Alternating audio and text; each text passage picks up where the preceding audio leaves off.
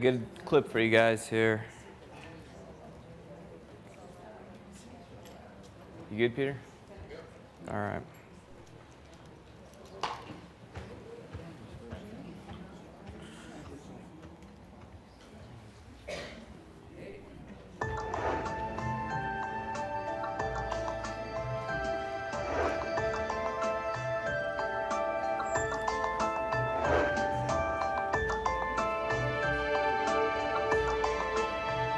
Albert Einstein once said that the most important decision you'll ever make is to decide once and for all whether you live in a universe that is supportive, that supports you and is friendly, or whether you live in a universe that is hostile and is non-supportive.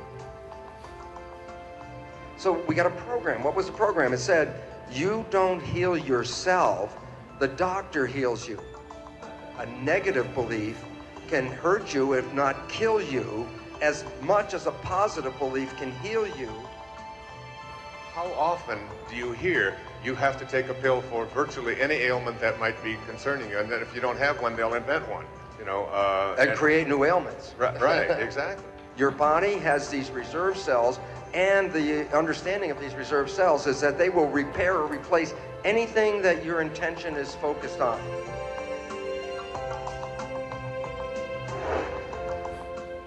I can change my behavior, and there's a lot of things that I can change in my life, but the thing that I can't change is my DNA. I can't change my genetics. I can't help the way I am. It's just what I inherited. And I sat there and thought, that's what so many people think. And it's a major disconnect because we've been all programmed with a belief that we are sort of victims of our heredity, that we didn't pick the genes that we came with, we can't change the genes that we come with, and then hook that with the belief that the genes control who we are, and then all of a sudden you realize, well, I'm a victim. I can't get out of my own heredity. And it's an unfortunate situation because what we now know in this new field is called, the great name is called epigenetic control. So what you say epigenetic control, what you're saying is control above the genes. And this is where it comes into the simple reality that the environment and our perception of the environment actually can rewrite our genetic code. It doesn't change the DNA. It changes the readout of the DNA. DNA are the genes, and genes are blueprints. You can create over 30,000 different variations from the same blueprint, the same gene. And all of a sudden it says, then you're not limited by your genes. You're limited, if anything, by your perception and your belief about the world that you live in, because that's the information that's going in and affecting the genes. That it has now been established that a minimum of 1/3 and more likely 2/3 of all medical healing, which includes surgery and drugs and everything else, is all accomplished through what is called the placebo effect. And that basically says that it's the mind of the patient and their belief system that ultimately determines whether the drugs or the surgery are going to manifest any difference. Basically, arthroscopic surgery, and I forgot, I think they do about 180,000 of these operations a year. A doctor at Houston wanted to do a study. He said he really wanted to find out, was it the rinsing out of the fluid or the scraping of the knee that really provided the major healing process. So he was going to do this as a research study, and the woman who was helping him said, but you must include a placebo group. And he fabricated a placebo operation. What he would do is he'd make the 2 incisions. The patient, of course, couldn't see their knee. There was a draping over it. And what he would do was put on the video screen a surgery that he had done earlier in videotape from somebody else. And so what he would do is the patient would get the incisions, they'd watch the surgery, and he would talk through the surgery like, you know, overdubbing, saying, oh yeah, everything's going great, Mr. X, and Mr. X is watching the screen and all that. So that was the placebo surgery. Didn't do anything, made 2 incisions, sewed it back up. They looked at the results, and the results were every process was equally the same. Whether they rinsed it out, whether they scraped it and rinsed it out, or whether they just did the incisions and nothing at all. He had to own, and it was like really difficult, he had to say that all I'm doing is creating a very elaborate and very expensive placebo. And the mind did the healing. There's something called the nocebo effect.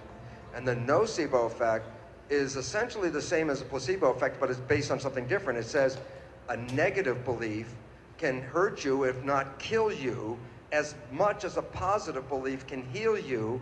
And so the real serious issue is that it's really the power of belief. Positive or negative are equally powerful, but go in opposite directions. Right. The function of the mind is to create coherence between your beliefs and the reality that you experience. So if you have a belief in your mind that you can't do something, or that you are, susceptible to something, and that's your belief, then the mind's function is to create coherence so that you will manifest that belief to be true. So it's very interesting, because Henry Ford, he would say, whether you believe you can or whether you believe you can't, you're right. When a patient hears that they cannot heal themselves, when there's something that's terminal, or any of these other issues, that perception alone can stop the entire healing process right there. You know, my friend Deepak Chopra, do you know Deepak? Yes. Talked about one of his best friends. He died, he had a black mark on his lung.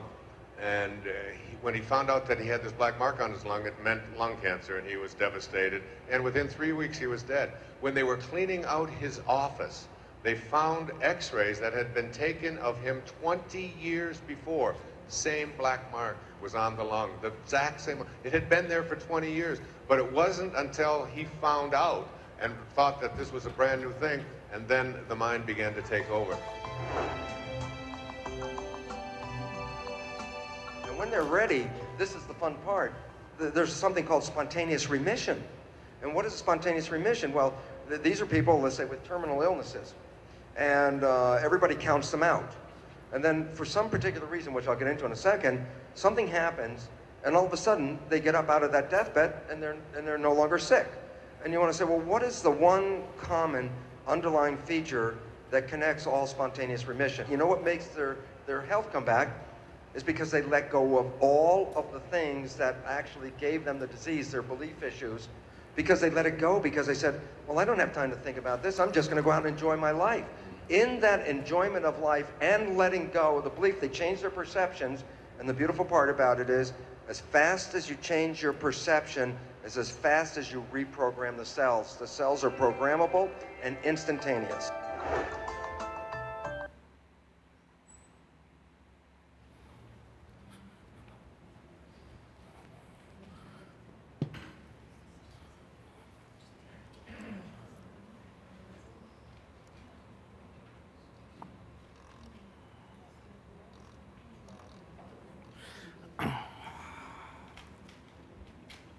Check, check, check.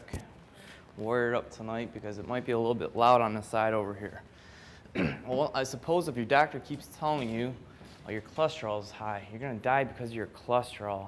So 2 points above what it should be. If it keeps pounding that in your head and put that negative belief in your head, who knows? Maybe you will die because your cholesterol is 2 points high. You put that little seed in your head. Kind of interesting, makes you really think about all those people that have had arthroscopic knee surgery. For those of you who aren't familiar with that, they go on your knee there, stick two holes in there, going through with the camera and some other devices, and kind of scrape around and mess around in there with your knee, with the meniscus and cartilage and all that fun stuff. He was showing that everyone going through this, scraping it or not scraping it, it was the same thing. I'll tell you what, a lot of those patients we get in the office, they come back with some nasty knee infections too. You don't want those hospital-induced infections. They're not fun to play with there, and I'll get into that a little bit later on here this evening. That was Dr. Bruce Lipton. He's got a great book called The Biology of Belief. If you want more on that, that's right there.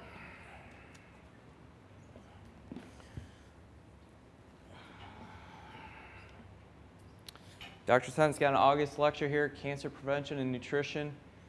I decided to change my lecture around a little bit. I was going to do some herbal stuff. I'm going to save that for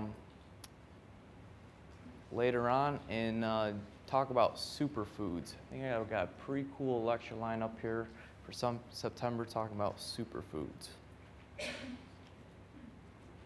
For those of you who do not know yet, we've got a new website, diversehealthservices.com. You could do online ordering now. There's a whole bunch of other little things that we keep adding on there right now, little bit by little, and check it out. If you want to hop on the email newsletter now, instead of emailing that Yahoo account, just go to diversehealthservices.com, and under the contact us form, or I think there's a contact us form or newsletter form, just click that and it automatically subscribes you right on there. And it's sent out once a month there, first week of each month. We are on Facebook also. You can follow us along through there. We've got some new products here. For those of you who are very concerned about your blood pressure, Dr. Tent and I don't get overly concerned, but if you want some other resort versus magnesium, vitamin D, the L-arginine, and some other things that we use for the blood pressure, and if you're not responsive and whatnot, this is your last resort before medication right here. We stole this from Dr. Brownstein, Nussbaum, Manning. This is what they're using at their office here. It's Cardiotone and Trifol right there. 1-3 times a day, each of those. We got that in the office. We are having some patients experiment with that. The last month, we were kind of impressed with their results, so we decided to shelve it and stock it there. Skype. I've introduced a new idea to Dr. Tent, and I believe we'll probably be the first chiropractors doing this here. I get asked this all the time. Who does what you guys do in this state? Who does this over there? And you know, we've got some networking people we try to refer to once in a while. Nutritionally, we might be able to see some of your relatives online over Skype. Be something kind of cool. Look for that in the future. Be kind of interesting to see how well that goes there. Summer's around the corner. We get asked this all the time. What do you guys do for suntan lotion? We don't do suntan lotion. Don't do. 6 Cataplex F pearls in coconut oil topically. This is a flax-based oil, and this is a saturated fatty oil. I want to explain this because not too many people understand why this exactly works. You are playing with calcium metabolism in your body. Take the sun, take your skin, take your bloodstream right here. That's your blood right there. When the sun hits your skin, you got calcium that's in all your extracellular tissues here. You start producing vitamin D. Vitamin D starts circulating around all in your blood system here. But you need calcium to metabolize that vitamin D. So calcium starts draining from your extracellular tissue through here, binds with that vitamin D so you can metabolize it. The problem is when you start draining too much calcium from your tissue, you leave your skin here being prone to being sunburned. The Cataplex F pearls takes calcium from the blood and pushes it in the opposite direction. The more calcium you could keep in your tissue, the least likely you're going to be fried by the sun there. That's how that works. Now, if you did overdo it in the sun and you feel fried at night, and you're feeling hot, warm, feverish, you got too much vitamin D in your blood system, taking calcium then kind of helps put that fever out because that extra calcium in that bloodstream helps you metabolize the rest of that vitamin D that's circulating around in you there. That's how that works.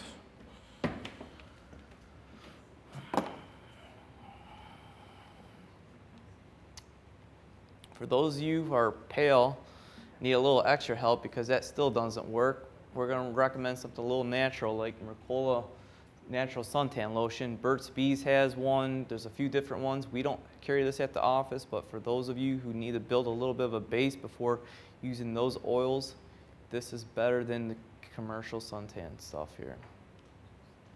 Why is commercial suntan lotion bad? Well, it's a free radical generator, strong estrogenic activity there. These chemicals, synthetic chemicals that are alien to the human body and accumulate in the fatty tissues of your body there. We're all going to get hammered, not all of us, but a lot of other individuals who are above the learning curve are going to get hammered with the estrogen this year. The DDT that's in the off insect spray just everywhere, and you're inhaling that, you're absorbing that right through your skin right there. Other bug sprays, people spraying their houses down for bugs, they're going to absorb that stuff there. your weed killers, chemical sunscreens, that all falls right in there. Chemical sunscreens, nothing but topical estrogen you're putting right on your skin. The bisphenol A, the plastic people, you know, people going to Sam's Club, buying those bulk waters, throwing them in their trunk, letting the heat hit that trunk, and oh man, you put a water bottle in your car when it's 90 degrees in that car, and you drink out of that water bottle, you could taste all that plastic in there. Imagine how much stuff you're getting, and all that leaching from that bisphenol A in there that you're getting there. You don't want that in your system. We preach very heavily about keeping your pathway detoxways open there. Nitro greens and cruciferous complete. These are all your leafy green vegetables that Dr. Tent and I really don't eat, so I'm going to use a pill form of that or a supplement form. That's what keeps your P-450 cytochrome pathway open. We get patients in office. My dad had Parkinson's. What do I have to do to not have what he's got, because it's devastating? Keep your pathways open. We live in a sea of estrogen, a sea of chemicals. If your pathways aren't open, this is what's going to accumulate in your liver. This is what's going to make you shake here.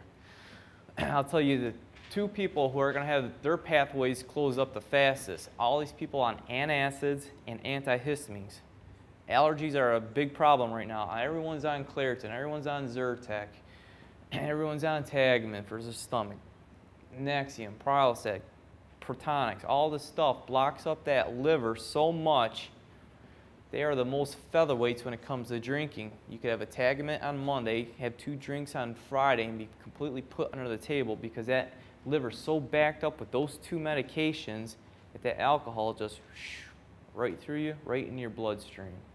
This is why we say keep those pathways open. We have little kids with asthma on Zyrtec, 13 years old, mom's spraying down the house. He's all blocked up with that Zyrtec. Mom's wondering why the kid's shaking. It's like, well, that's the pesticides. You know, when you kill bugs in a house and you kill the center of the bugs and the bugs on the side that got some of the chemical exposure from the bug killer but didn't get all of it, they're kind of shaking before they die.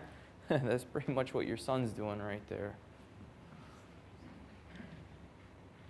These are some of the effects from this exogenous estrogen in women: endometriosis, severe PMS, increased breast and uterine cancers, fibrocystic breasts, uterine cysts, migraines, erratic periods.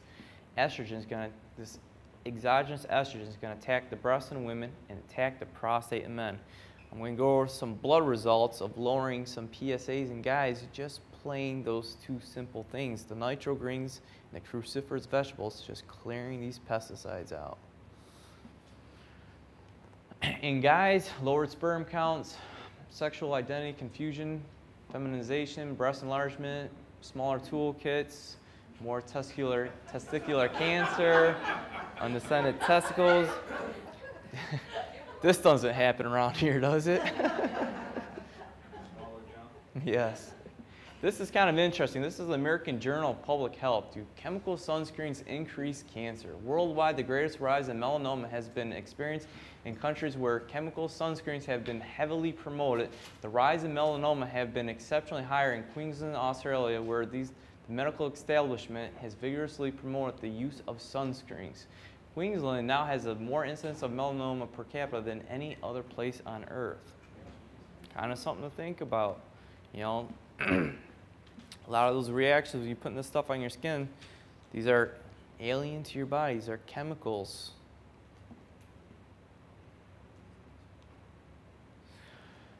All the older folks, this is a squamous cell carcinoma right here.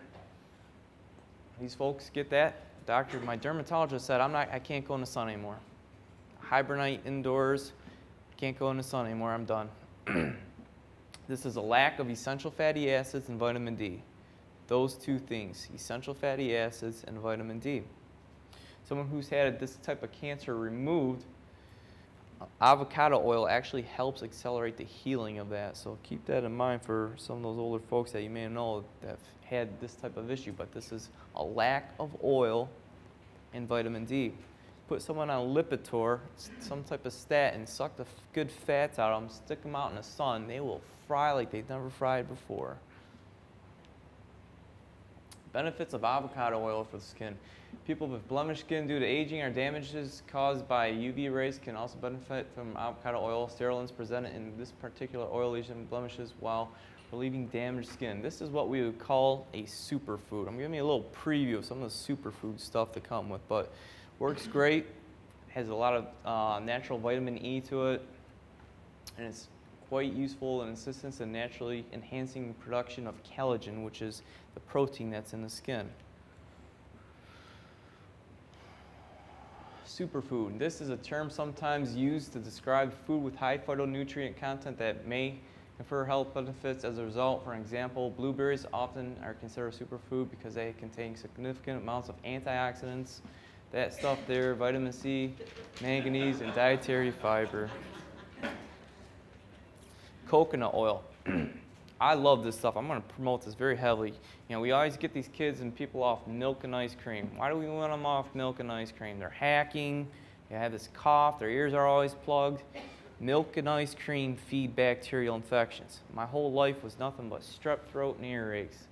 Ice cream fed that like crazy. Well, where are you going to get your calcium if you don't drink your milk? You notice that's the only selling point to milk? I've ditched that stuff there. Almond milk, rice milk, and non-genetically modified soy milk, which I'm still sketchy about. I don't trust soy or Silk's brand of that anymore. I throw them under the bus. Monsanto's got too many of his hands on these farmers trying to sell soy, so I'm very sketchy about that. But coconut milk is absolutely what I'm going to preach here.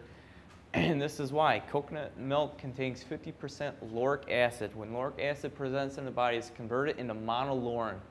Monolaurin has all these antimicrobial properties to it: antiviral, anti-parasites, antifungal, all of this stuff. And you can get this information through westonprice.org here. But this stuff's a cool hidden little secret here.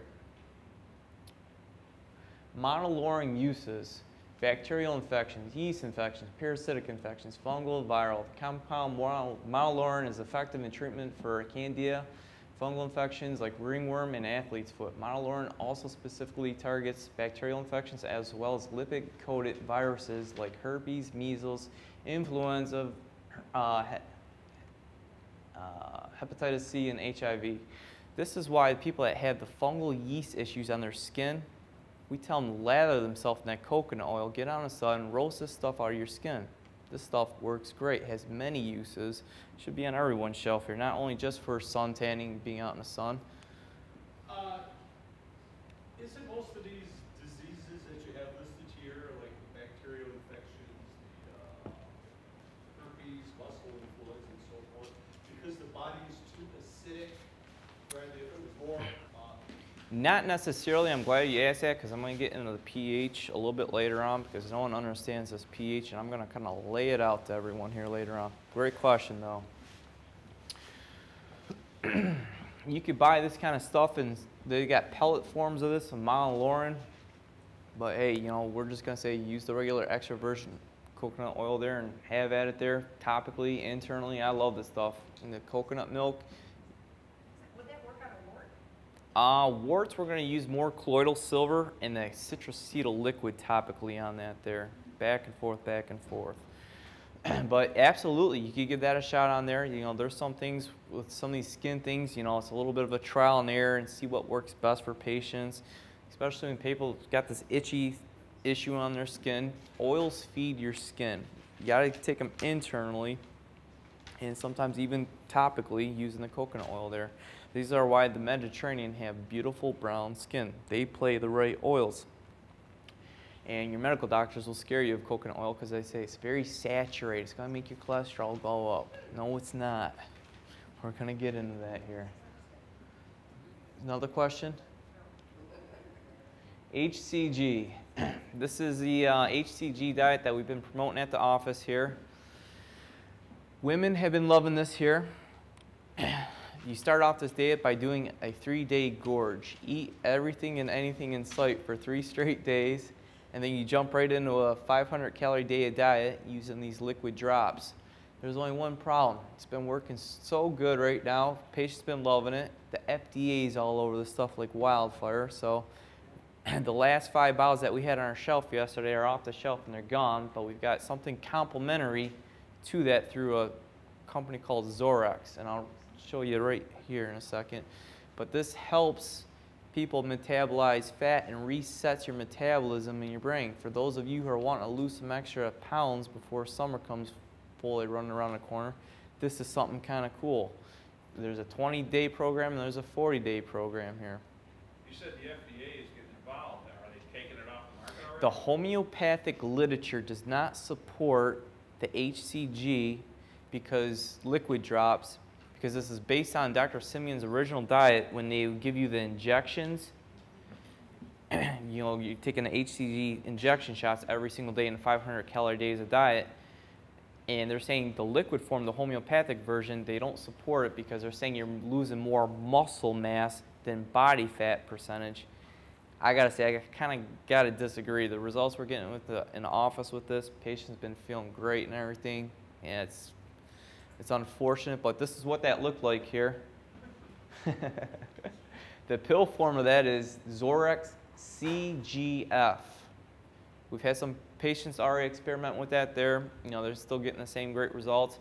That one's more, that's backed up by our biotics research guys here. And like I said, this was based off of the old injections by Dr. Simeon's there in a 500 calorie a day diet. If you could imagine 500 calories, that's not that much food for one day. But there's patients, you know, it's resetting your metabolism there where they're like, that 500 calories is like almost too much. So it's kind of cool, but you know, it's something you gotta mentally prepare for if you're gonna jump into something like that.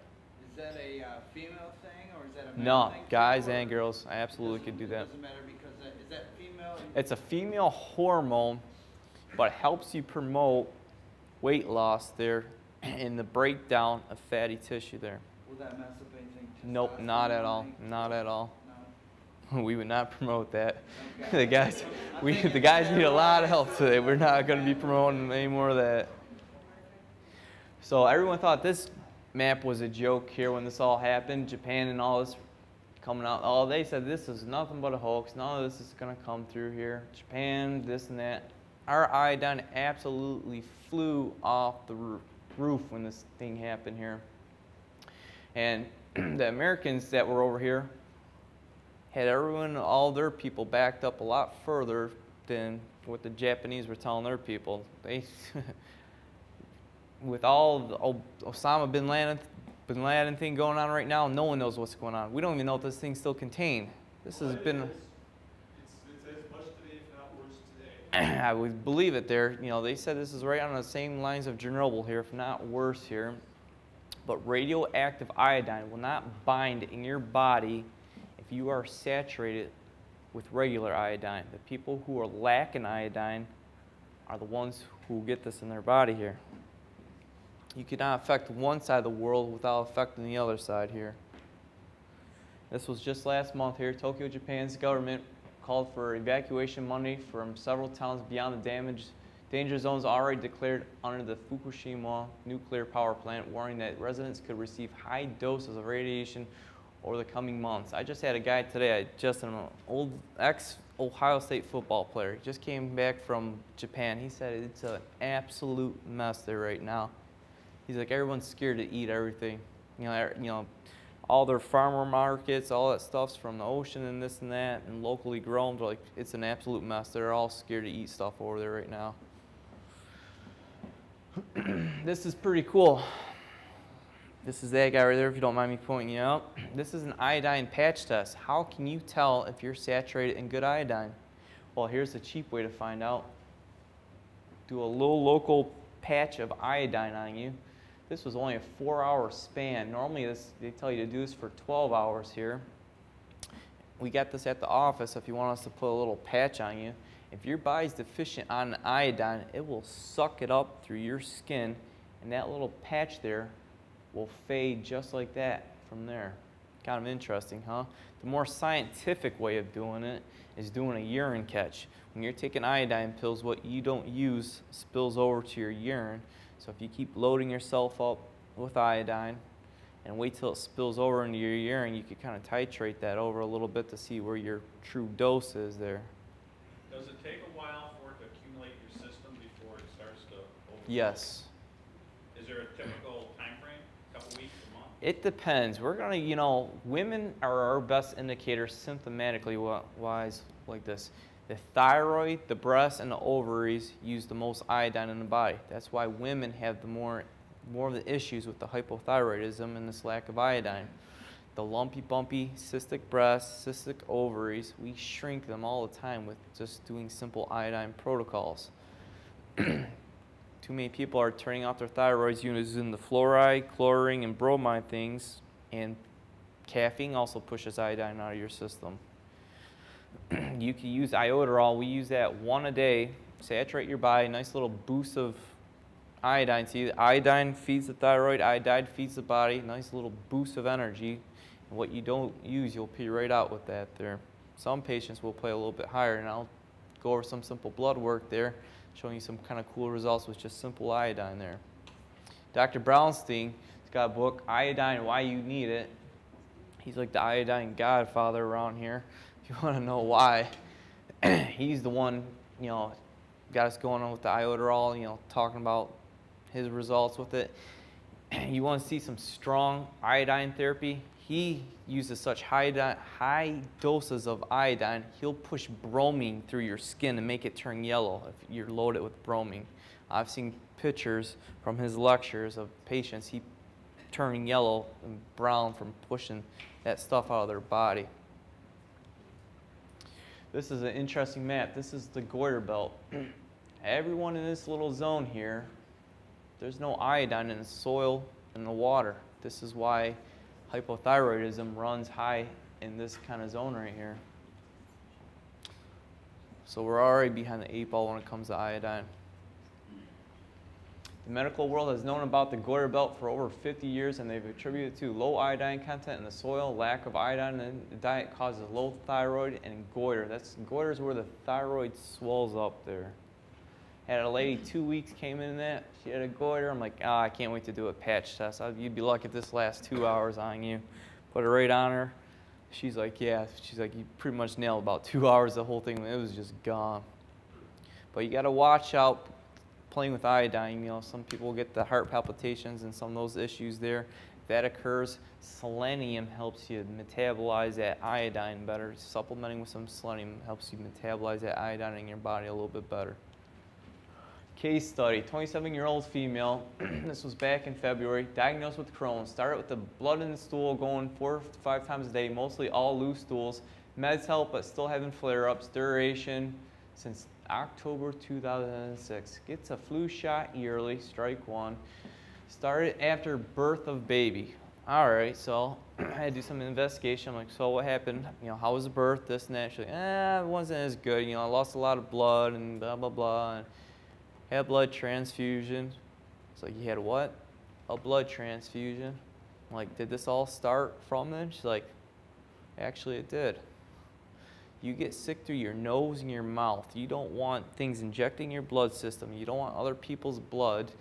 It turns on little autoimmune triggers, and that's what it turned on in her. It turned on Crohn's in her. Absolute mess. I feel sad for these patients that my heart goes out to them. She's only going 4 to 5 times a day. We got patients going 15 to 20 times a day trying to get this thing under control. They got to live their life around knowing where the next bathroom is. I put her on, I skipped over that. Citruscetal liquid, it's a grapefruit seed extract there. ADP is oregano oil. I put some germ back in her gut, that prebiotic and probiotic all in one. Cataplex AC to knock out some bacteria. If I'm going to go to the desert island and take one thing, it's going to be that citruscetal liquid. There's not too much I can't kill with that there. When things get stuck in your blood and we're working against uphill on some of those battles, that grapefruit seed extract kills a lot of good stuff there. A month or 2 later, stool's more formed and no blood in it. Still going 4 or 5 times a day. She's been doing a lot better and able to wean off some of these medications.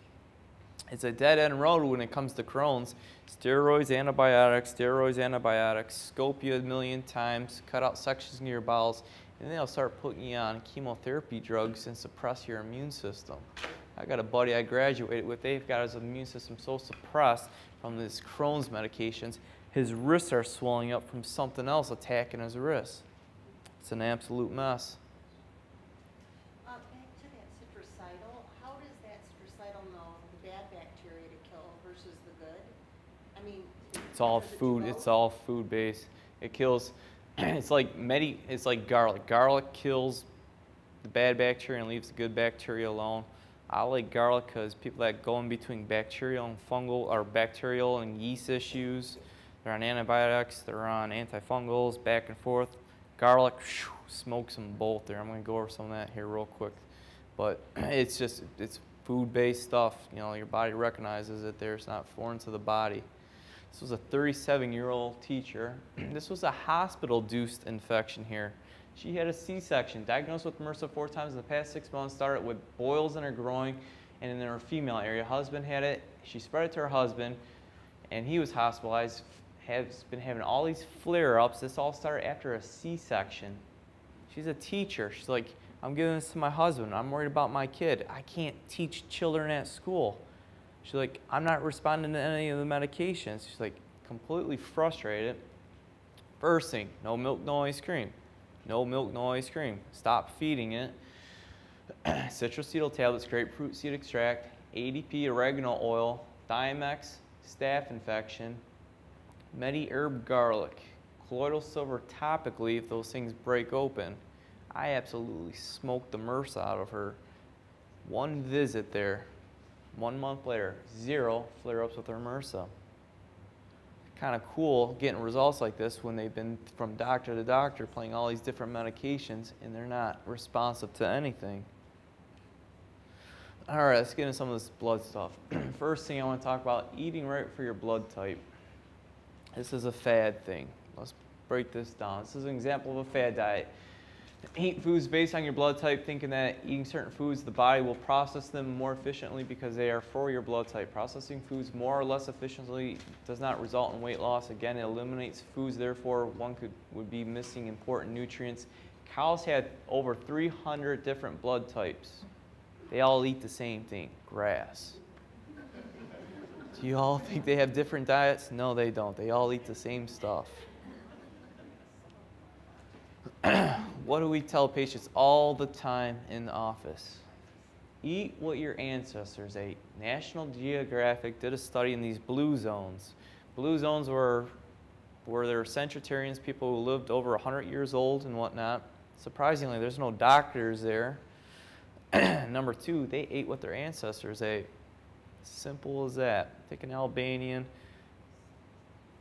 make them eat Eskimo food, switch those guys back and forth. You'll destroy someone's digestive tract real quick. Got a lot of foreign patients in our office. They cannot eat American food. They're just like, my stomach's completely torn. Wait till they get their first gallbladder attack. Those are absolutely fun. We've been having a ton of those in this office here lately. Rancid oils will absolutely stir up your gallbladder.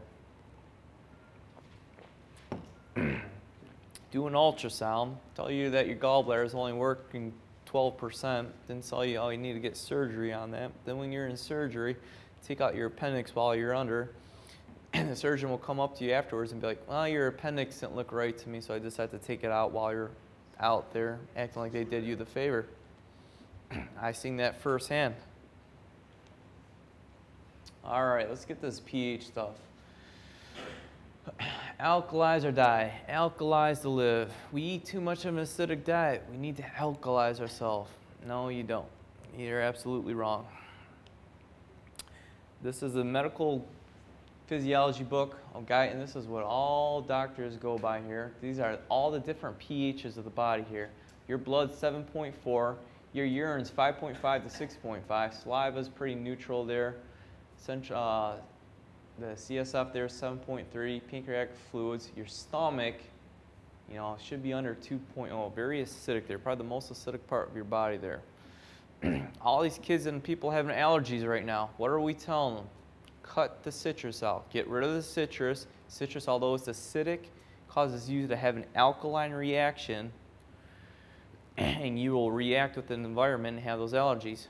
We use Bragg's apple cider vinegar, the pill form of that, the acidifying pill, calamyl, to push the pH the other way so they don't react with that. What's the definition of an allergen? An allergen is an undigested protein. What do you need to digest protein? Acid. Acid breaks down protein. You got many different buffers in your body. Your kidneys and your lungs help balance your pH. If your blood was too acidic, you're going to pull calcium from your bones to buffer that acidity. If you're chronically too acidic, you'll run into osteoporosis type of issues from draining too much calcium from your bones. But no one understands this pH stuff because they've all hammered in your head, you need to alkalize yourself to live. Alkalize to live. On a pH scale of 1 to 14, 7 is neutral, 1 to 7 is acidic, 7 to 14 is alkaline, your body's 7.4. When you drift more in that alkaline range, people doing too much citrus, eating too much vegetables, or drinking alkaline water are going to push themselves out in that direction. You're going to deal with more allergies, hives, bacteria, viruses, fungus, yeast, mold. Dr. Gonzalez in New York, our alternative cancer doctor, will say some cancers are in that zone. Keep pushing yourself that way. Things that bring you back that way, apple cider, Bragg's apple cider vinegar, the pill form of that, the calamyl. Dr. Royal Lee of Standard Process understood this. That was folk medicine by Dr. Jarvis. Talked all about apple cider vinegar in there. He understood that. Dr. Royal Lee of Standard Process understood that and came up with the pill form of that, calamyl. I'm going to leave it at that. And everyone's got dead digestion. Everyone's stomach today is absolutely crapped up, and you're going to tell them to alkalize yourself. People need more acid in their stomach to break down their foods. Proteins are putrefying. Carbohydrates are fermenting in their stomach. Those acids are coming up, giving you the acid reflux, and your doctor's trying to sell you on this, you have too much acid in your stomach. Take Nexium, take Prilosec, take Protonix. That turns off your stomach there. Now you're not digesting your proteins, and you're not picking up your minerals. Take that long enough, push your hair analysis minerals in a direction so far away, you'll walk right in that Alzheimer's zone. We'll see that in patients' x-rays of long-term use of Prilosec. We'll see that on people's bone density. And yet they're going to say, you need to alkalize yourself. How can we know if we are properly pH balanced? That's a good question there. We're going to go by symptoms. And great question. How do you know where your pH is at? You can measure if you want, but the only ones we really have measure them are the ones who deal with chronic urinary tract infections. We could fix a ton of urinary tract infections by having them go to Better Health, getting some of those urine strips, checking their urine strips out there. They're a little too alkaline. We're going to use certain things to acidify that. We dissolve kidney stones by fixing people's pH like that. Very cool things. If you're chronically in the wrong pH with your urine, dealing with recurrent urinary tract infections, you're just giving that a good living environment. You won't ever get rid of that. You'll work that to cystic fibrosis, or not the, what is that I'm thinking of? Just chronic UTIs, and work it the way up to the kidneys there. That's a real problem there. Does the pH of all the different body fluids follow each other? If the blood is high, the saliva will be high? It depends. Not necessarily. The saliva should always be pretty neutral there. All right, all this blood work that I'm going to go over here is based off the work of Dr. Harry Eidner. This is a guy who we send all our blood work to if we need a second hand. This is the one who teaches all the doctors all over this stuff. The guidelines and patterns described here are a result of information gathered between 1980 and the present, over 10,000 people using what was known as the biochemical biopsy and all these other different methods here. This guy knows this stuff, and we send all our tough cases to him. I'm going to go over all the simple stuff here for you, so I'm not going to go too much over your head. I want to talk about the first thing here, glucose. Everyone's becoming insulin resistant. It's because of high fructose corn syrup. Glucose, aka blood sugar, your optimum range is between 80 and 90 milliliters here. If you guys don't get this all written down, I'm going to have this on an email that you can log in and just download this PowerPoint at the end. I'll give you that email there, so don't worry about trying to get all this down here. Panic rate is below 50, severe hypoglycemics, and above 300. It's increase in diabetes, metabolic syndrome, syndrome X, insulin-resistant individuals, and decrease in hypoglycemia. If this is 300 and above, you're going to want to run that hemoglobin A1C. That's the marker for diabetes here. If that's running high, you're going to have some diabetic issues there. Just before I left today, I had a little girl. Her glucose was about 110. She was only like 12 years old. I'm like, how much of a sweet tooth do you have? She's like, oh, I pretty much live on sugar. Exactly. Protein shakes, chromium. Chromium helps your cells utilize glucose better in your body. That's the closest you'll get to metformin there. Help it desensitize your cells and opening them up to picking up that glucose there. Gynema, if you need to, for sugar cravings. Chromium, protein shakes, Gynema. We do nothing more than those three things there. We do two different forms of chromium too. Chromium picolinate and Cataplex GTF. I could get away with just doing the protein shakes. Case study, 61-year-old male, diagnosed with diabetes here. Cholesterol is 281, triglycerides 939, HDL there, ratio is 9.4. The key thing here is this glucose was in the 200s to 250s.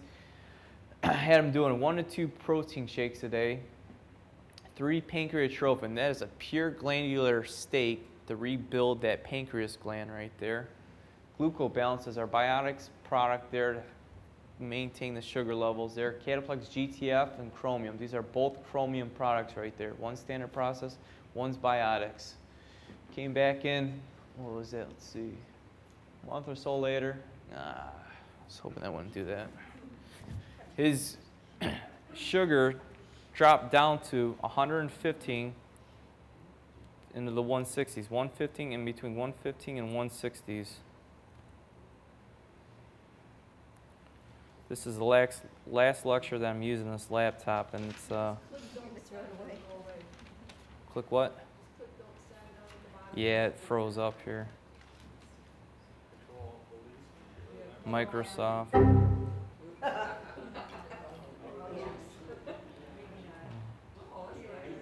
I'll be there in a few weeks here. I'm getting married.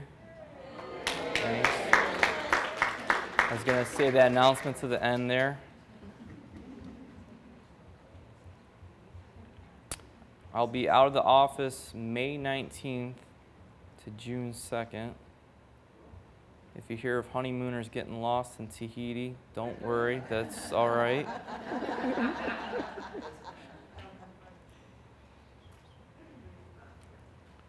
Good. Yeah, if you go down there and get lost, you can use Skype to get back to us.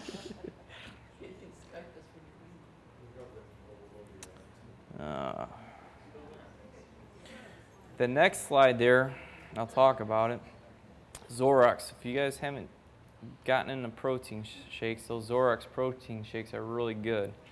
They're 90% whey protein and 10% egg whites. We just got a new flavor in the vanilla flavor. Zorex. What kind of coconut milk do you suggest? Silk's got a really good coconut milk. You can get at Meijer's there. The vanilla brand's really good. And they're really good, and they're only like 7 grams of sugar, so it's nothing outrageous. Some of the almond milks and rice milk, a cup of those are like 20 grams of sugar, so that coconut milk's actually a little bit better when it comes to that. And taste good? Yeah, it's actually not too bad. Yeah, there's even coming out with like some of ice creams like that too.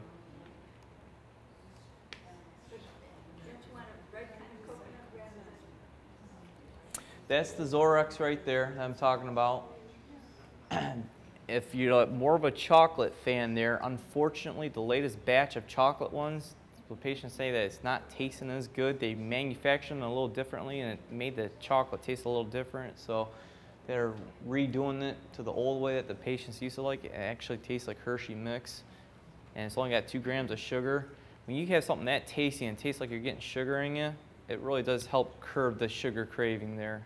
So is that in the bad stuff back? Yeah, we're stuck with the stuff we got right now, but I've heard from patients just saying, yeah, that it's just not the good stuff that they've liked here. Is that Zorex what you would use on that diet with that 500? You can, but normally you're eating just a handful of food, and what's nice is for that HCG stuff, you're spending $50 for that, the liquid stuff in the book, and you're not blowing a lot of money on buying a whole bunch of foods for that there. So you actually save quite a bit there, but I think you can still do the shakes with that. Total cholesterol, optimum range is between 150 and 220 there. Panic range is above 300 and above there. Increase in coronary artery disease, diabetes, thyroid hypofunction, anterior pituitary hypofunction, and adrenal dysfunction. Decreased in thyroid hyperfunction, hyperparathyroidism, viral hepatitis, and some vegetarians. You need to check these other things. If cholesterol is running high on you, you need to rule out these other things to make sure there's not an underlying issue there before them trying to sell you Lipitor, Crestor, Tricor, and all this other junk here. Because thyroid issues obviously is an issue in Michigan with a lot of individuals, and adrenal dysfunction. I got some pretty interesting cases here, even myself later on here. So you're saying that if your thyroid is not working properly, it's going to Affect your cholesterol. Electric. Absolutely. You see a lot of hypothyroid issues, their cholesterol runs higher, and as soon as they get their thyroid in check, their cholesterol comes down. You absolutely need to check those things before they start hammering you with, hey, you need to be on statins. This is from the British Medical Journal.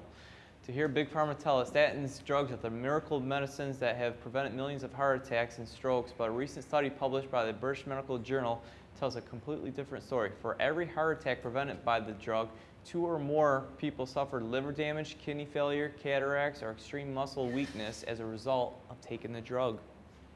This sucks the CoQ10 out of your heart. This sucks the fat out of you. Your brain's half fat, half cholesterol. You need fat in your body.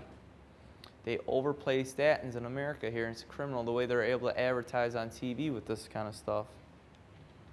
Side effects of statins. This is just a small list I put on here for you guys. CNS toxicity, hemorrhage, stroke, edema, bone pain, arthritis, chest pain, memory loss, UTIs, muscle pain, bronchitis, dizziness, insomnia, nausea, sexual dysfunction. That's because all your hormones are cholesterol based. Take enough statins, you won't have building blocks for your hormones there.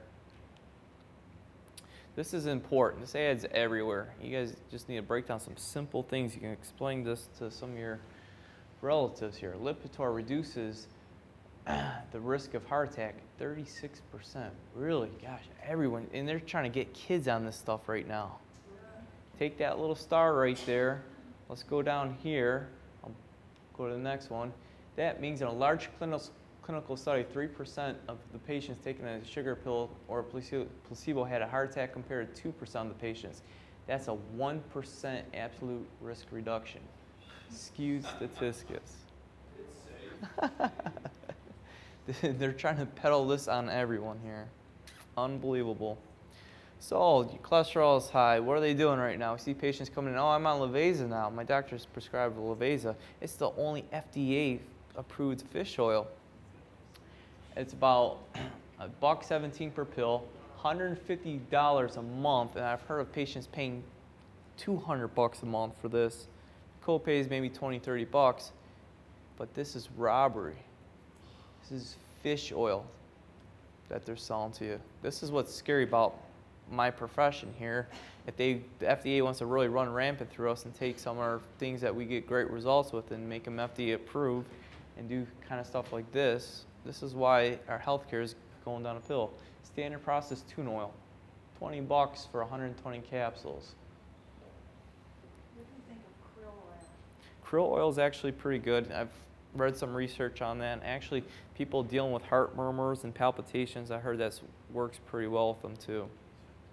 What is it called? Krill oil, K-R-I-L-L. The French paradox, this is interesting. The French paradox is an observation that the French people suffer a relatively low incidence of coronary heart disease despite having a diet relatively rich in saturated fats. The term French paradox was coined by Dr. Renaud, a scientist from that area in the University of France here. And my last name's French. So, interestingly, they correlated this to the resveratrol in the wine. And this was from 60 Minutes, 1991. They eat a ton more fat in their diet, and there's less issues of heart attacks, stroke, and cancer. And yet, the whole thing in the United States is your cholesterol. Keep putting that in your head. You're going to die because your cholesterol is too high. Yeah, keep pounding that in your head there. HDL, this is what everyone goes by. Oh, this is the good cholesterol here. Optimum range is, 55 and above there. Panic range is above 180 or below 35. We got a guy, he's in his 20s, and his is like at 5. We've been struggling with trying to do some things with him. This is generally going to be increased in, there's no really pathological issues with it being increased, but decrease in thyroid hyperfunction, diabetes, hypertension, dysinsulinemia. We got him doing some chromium, some magnesium. He's just stuck at that number. I got some other guys that are in their low 20s with it. It's just like some people that's just where they're at. That's their normal. We don't work them up over that there. Your bad cholesterol, the ADL, the LDL there, optimum range right there. Panic range is when it's above that 150 or below 50. It's going to be increased in thyroid hyperfunction, diabetes, hypertension, and dysinsulinemia. Exercising and using the proper oils. HDL and LDL have inverse relationships. If you increase HDL, LDL decreases, and vice versa.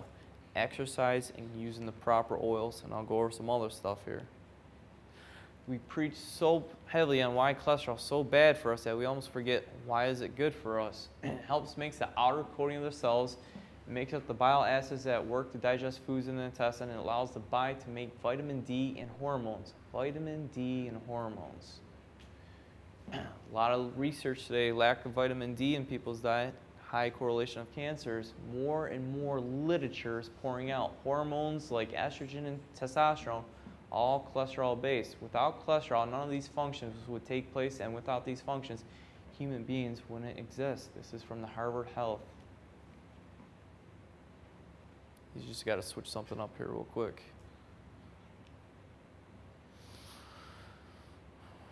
Give me a thumbs up when you're good. All right, this is from the Lancet here. These are the studies they don't put on the 7 o'clock news. Researchers here, people in Honolulu here, they did a little study in, let's see this one.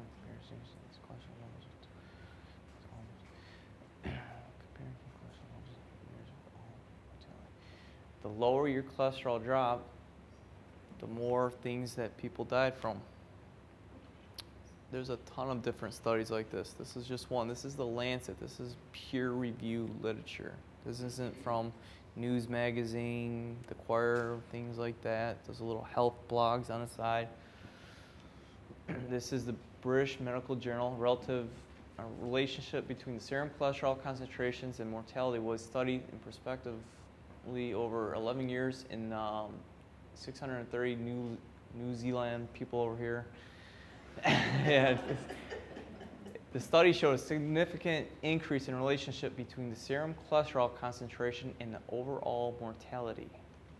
Decreased cholesterol, increased death.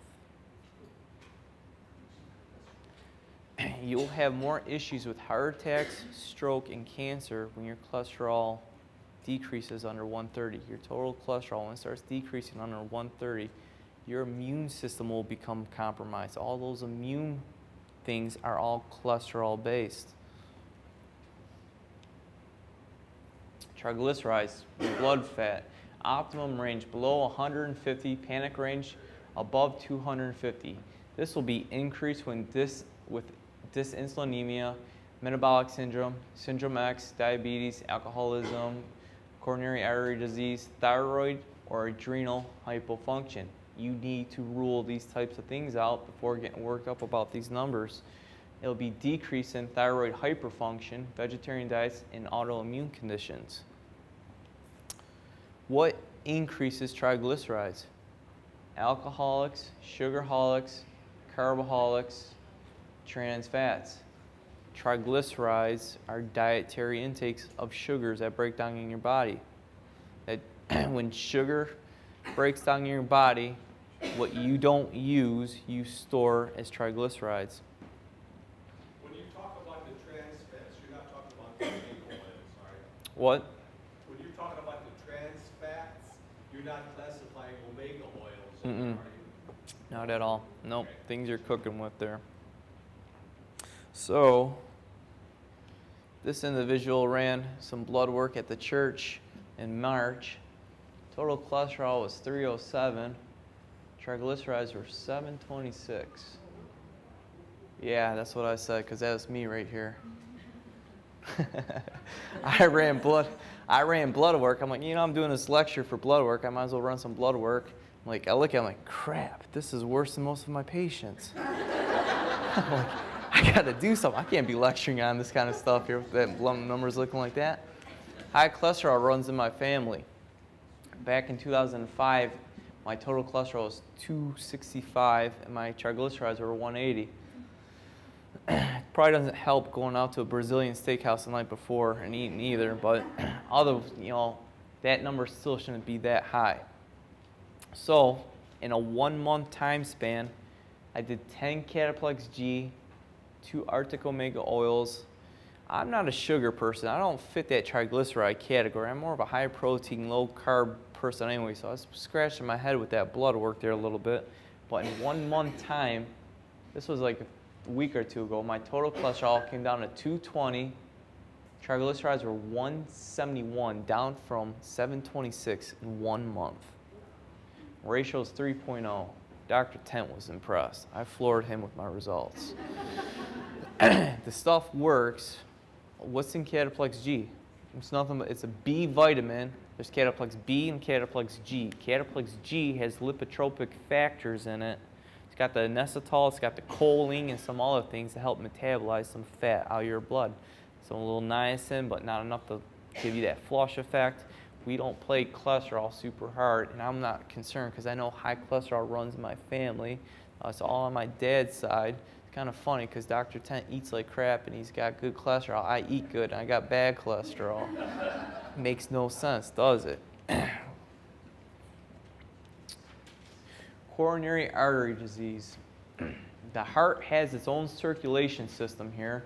These are the blood vessels, the coronary artery. When that gets blocked up, you can throw a block or lack of that blood flow.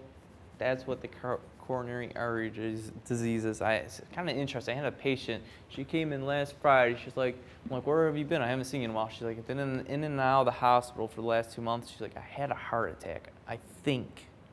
I'm like, you think? What do you mean you think? She's like, well, I had all the symptoms, the chest pain, everything going down the arm, this and that.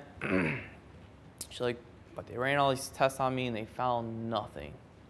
$10,000 worth of tests to tell you everything's normal, have a good day. Leaves the hospital and still has this chest pain. This is how cool this muscle testing stuff is that we get in carotid artery reflux, These are all on the chart through here. Heart reflex, low blood sugar, atlas, or angina reflex. I go, all right, the reflex I don't want to see active is this carotid artery reflex. This is anyone who had a stroke or an active stroke, that reflex is very active on them. That was strong. I'm like, good. Let's go to the heart. Heart attack, you know, that heart reflex would be weak. Good. Atlas is fine. Blood sugar's fine. Right to the angina reflex. Whoosh, weak. I'm like, you got lucky. I'm like, it's no wonder why I didn't find anything because you didn't have a heart attack. It's a coronary artery constriction that you had, that spasm that left side, giving that pressure like someone's sitting on your chest there. When you're stressed or really mad at someone, that artery constricts, and that's that type of chest pain you get there. That's why they give you the nitroglycerin at the hospital to dilate the artery and help oxygenate that heart. I'm like, you got lucky. You had her pop the Cataplex E2 pills and the Cataplex G to help open up those arteries before she left. She already knew a difference. Those two things. I'm like, you're very lucky. If I was that concerned, I would have had her, and I'll get into the 4 factors, I would have her run the homocysteine, the lipoprotein A, C-reactive protein, and fibrinogen. I'll get into that in a second. If I was really concerned she ran or was going to have an issue with that, I would have had her run those factors. Because I had a patient 2 weeks before come in with her head. She had this massive headache going on. I adjusted her the day before, her atlas on the right-hand side. She fought me enough to where I was like, all right, I didn't get the way I want it, so if you're still having this headache, come in tomorrow, I'll double check that. And she comes back and she's like, I got this massive like electric shock type of headache going on right here. I was like, all right, well, you were fighting me on that atlas adjustment, so let me just double check that atlas, make sure your arms are strong. One arm's strong. I was expecting this arm to be weak. If that atlas was still out where I thought I didn't get it, that arm would have still been weak. That arm was strong. I'm like, all right, something's not right here. That arm's strong. That arm's strong. Check the atlas. The atlas is fine. Atlas is fine. I'm like, all right, what's going on here? Let's go to the virus reflex. Viral meningitis will give you headaches like that. All right, nope, that's strong. Blood sugar's fine. Carotid artery, strong. Carotid artery, weak. It's like, ugh, you gotta be kidding me. Grab my nutritional stuff, check for the virus, arm weak. All right, that's not it. Grab my stuff for blood clots, put right to the head. Arm strong. I'm like, is there heart attacks and strokes that run in the family? No. My second question, are you doing hormone replacement therapy? She's like, yes. I've been doing that ever since I had a hysterectomy 10, 15 years ago. I'm like, I highly suspect that you threw a clot in your head from this estrogen therapy. Because your arms are strong, your atlas is fine, you're not checking for viral things, that stroke reflex is very active. I had to put her on some enzymes and things to dissolve this stuff out of her. Very scary. It kind of baffled me because that same day I had another girl that came in. She had a kidney stone. She's quinced down in another room with a kidney stone thing going on. I'll tell you, it's like things happen on Fridays when you want to get out of the office. This is how you read cholesterol numbers. Everyone pay attention to this one here. Total cholesterol. This is your ratio. We pay attention to the ratio here. Total cholesterol divided by your HDL. You want to see that ratio 5.0 and under. So let's take 2 examples. This guy's got cholesterol of 190, HDL 30. When you divide those 2 out, the ratio comes to 6.3. That's above that 5.0. That's bad. This person's at a higher risk of heart issues versus a person that has cholesterol of 280 over here and his HDL's 85. That ratio comes out to 3.2. We're more concerned about that ratio than we are about saying, your cholesterol is above 200, you should probably be on some Lipitor or something, you know. We're concerned about that ratio. That's how you read blood work. Slow burn workout here. I talked about this in the past here. Heavy muscular, in a nutshell, working out your muscles is the only way to drive sugar into your muscles without the use of insulin. People that do this type of a workout here have better results with lowering their blood sugar level there. Slow burn workout there. Dr. Bruce West of Health Alert promotes that heavily, and it's good stuff. Increase your HDL and lower your LDL, your C-reactive protein, your triglycerides. Force the sugar into your muscles. We've got some other things here too. Phase 1 and phase 2 dieting. People that have a hard time lowering their cholesterol numbers and their sugar levels need to hop on a phase 1, phase 2 diet. This is a lot of heavy fruits and vegetables opening up that liver pathway. You store a lot of glycogen in your liver, so glucose, you can store more glucose in your liver as glycogen, and you'll essentially lower your numbers there. Your liver manufactures cholesterol, so people that have been doing this have been dropping their sugar levels and their cholesterol numbers pretty fast too. So I've been pretty impressed that you could get that at the office there. Phase 1, Phase 2 dieting, when either or both of these pathways are not functioning properly, toxins pass through the liver unaffected and move into your bloodstream, circulating where they are deposited in various tissues of the body that can lead to symptoms such as digestive tract disturbances, toxic issues, hormonal changes, low energy, mood changes, and high cholesterol. Simple Phase 1, Phase 2 dieting, and you'll lose some weight with it too. This is what we have people that want to transition to something when they come off the HCG diet doing right here. It's very complementary to that. The Framingham study, I'm just going to talk about this briefly. Everything that we know about heart issues today is from Framingham study. It's a very popular study done in the town of Massachusetts that they've studied generations of people over time, and some key bulletins that they've come up here with. You know, back when your doctor said, oh, it's all right to have some cigarettes, I smoke cigarettes, it's got nothing to do with your heart and arteries. Like, no, wrong. Talking about the high blood pressure, the cholesterol levels. These are just some of the little bulletins. You can kind of Google that and get a little bit more on there. Also, too, low testosterone is issues in guys with cardiac issues here, too. Estrogen levels, too, in some women. So, if you're that concerned about your blood pressure, your cholesterol, heart attacks and strokes in the family. My grandma died of a stroke at 69, and I highly suspect a medication she was on that was pulled off the market by the FDA pushed her in that realm. Because I had my dad run these 4 factors right here, and they all came back clean. Lipoprotein A, homocysteine, C-reactive protein, fibrinogen. This is what I would have Bob Probert run. He died at age 45. His dad was 41 when he died. Billy Mays died at age 50. He was scheduled for heart or hip surgery the next day. Something completely. This is the stuff that flies under the radar right here that they don't catch. Lipoprotein A, the risk factor for coronary heart disease, cerebral vascular disease, atherosclerosis, thrombosis, and stroke. Concentrations are affected by disease states, but are only slightly affected by diet, exercise, and other environmental factors. You can't exercise or diet this factor out of you.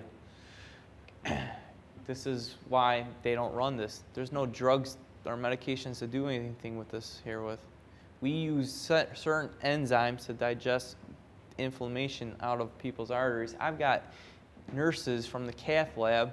The cardiologist is all over the butt because their blood pressure is 140 or something. They want to put them on stuff, and they're scared about heart attacks and stroke. And I'll go right around their cardiologist's back, have them run those factors.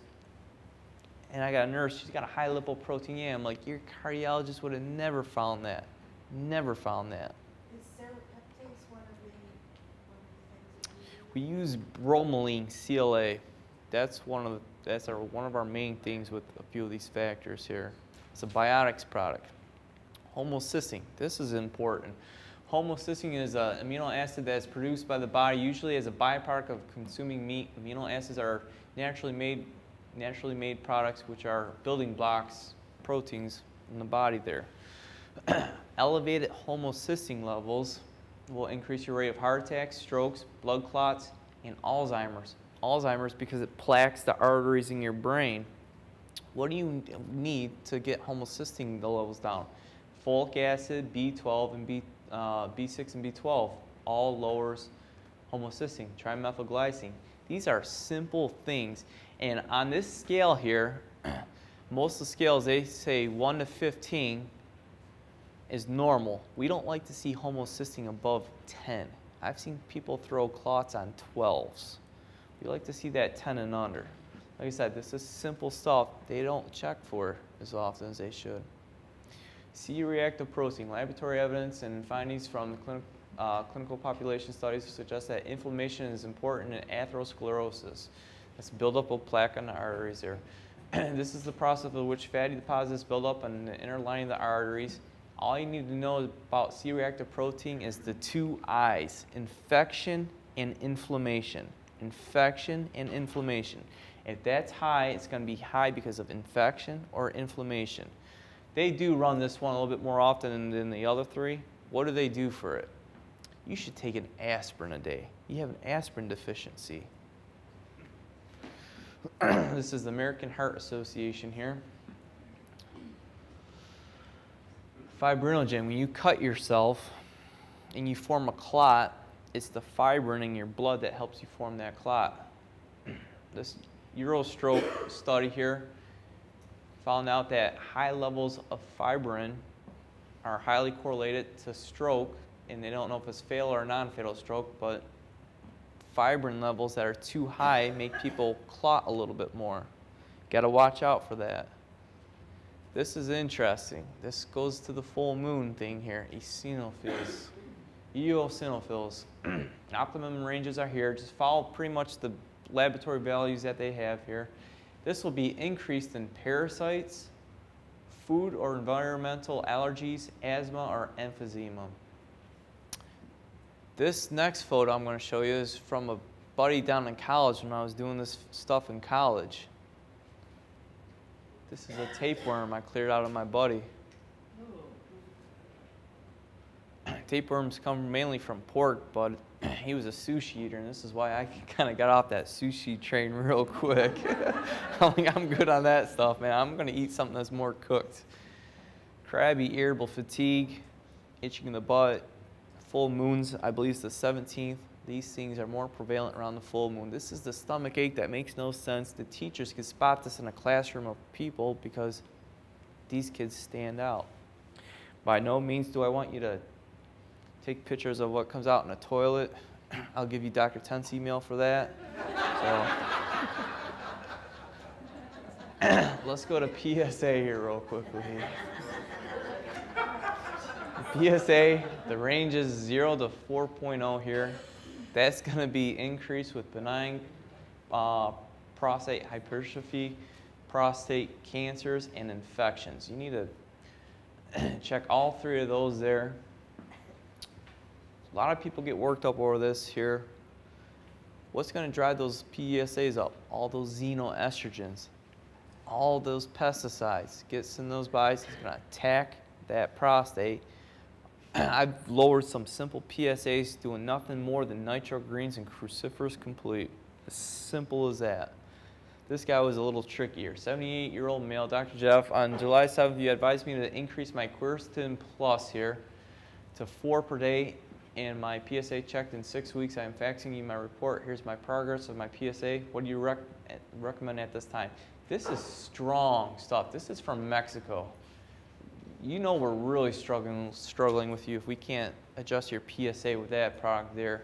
This is back from 09 to 2010. He kept climbing, 7, 8, 6, 7, and back to 7 there. I looked at everything he was doing. I switched him from the standard process, Palmetto Plex, over to the Biotics Research, Palmetto Plus Forte. His new blood work, his PSA was 0.21, down from 7.32. One switch, that was it. That seemed to be his pill right there.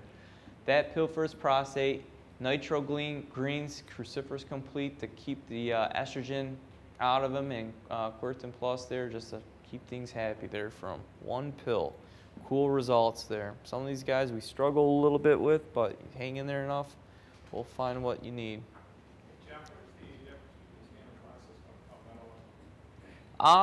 It's pretty much, it's just their version of it. They might have a few extra things in it, but it's a lot of the similar things there, but just a different form. Now let's say if you got, that you do have prostate cancer, they do something what they call a Gleason score. They take that prostate, do a biopsy of it, and this scoring scale tells you pretty much how screwed you are. If it's 4 or less, you're good, meaning that if it's metastasized and it's all over your body. I got a cool story to go with this here in a second. You don't want to be in this range, 8 to 10. This means that the progress of this cancer has metastasized everywhere, and you're done. You're done, absolutely done. Go home, you're good, you're done, it's everywhere. We're not going to do too much for you. Dr. Michael Dobbins of Standard Process, he lectures for Standard Process. He's a chiropractor out in San Francisco, California. He told us a very cool story at a lecture just about a month ago. He had some prostate issues. His were up about 7 point something to 10. He had a biopsy done, it was cancer. They did this Gleason score. It was 9.5. His doctor's like, you shouldn't even be alive. He's like, this should be systematically all through over your body. Dr. Dobbins has been trying to lose weight over the last 10 years. He was 300 plus pounds. He said, there's a reason I'm still alive. I take all this Standard Process stuff. It's doing something. And I don't eat any more than 50 grams of carbohydrates a day. Sugar feeds cancer. He starved that cancer. It did not move anywhere. If the Gleason score that high, it should have been systematic. Kind of cool. Had a very interesting story to tell us there. TSH, thyroid stimulating hormone here. Range should be 0.4 to 4.5. Panic range is when it's below 0.3 or above 20 there. When it falls below 0.4 and below, that's a primary hyperthyroid. There's people with the eyes wide open, they're skinny, their heart's going through the roof there. That's a hyperthyroid. When it's increased 4.5 and above, that's a hypothyroid issue here. Thyroids control a lot of things in your body, including your metabolism. 54-year-old female here diagnosed with hypothyroidism, weight gain, the issues there. TSH was 9.35, duration was 18 years. Medications, Armor since that date right there. All I did was some Cataplex F pearls and 2 iodoros. I'm like, you're on Armor. I'm like, I'm not going to mess around with that there. What's very cool about the things we do at the office, I could work in place of your medications or I could work around your medications. In this case right here, I worked around her medications when her doctor's like, well, you should probably increase your Armor there since it's that high, and let's try to tweak your thyroid some more. Follow up here, just doing those two things. Your TSH dropped from 9.35 down to 0.16. There's a scale right here. I saw the endocrinologist last Wednesday for all the years I have been trying to get satisfactory results in improving my numbers. This is quite amazing to me. My doctor thinks I'm taking too much Armor, but doesn't realize that I never increased the dose that she recommended me to take. Mind if I? That's her right there. Yes. Cataplex F just deals with that calcium metabolism and helps deliver calcium into those tissues there. And the thyroid kind of deals with that there too. So it's just a little complementary thing, and it's got some iodine in that. All right, the Cataplex F, I don't know if there's pearls and tablets. The tablets have the iodine, the pearls don't have the iodine there. But it's just a little different, just a different angle.